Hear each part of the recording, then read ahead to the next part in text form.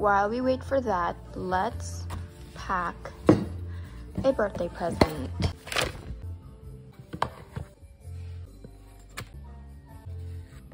Okay, so this one doesn't really fit into the box. So I don't know whether to just force it in or put it in this plastic Forever 21 bag.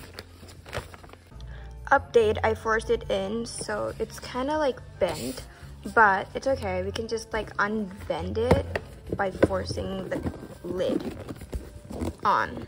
Totally works. Birthday card. We're just gonna stick it on there. The essential oil was moving loosely inside the box, so I think I'm gonna go and stick it to like one of the sides or something. Okay, I'm gonna like stick it in here. There you go.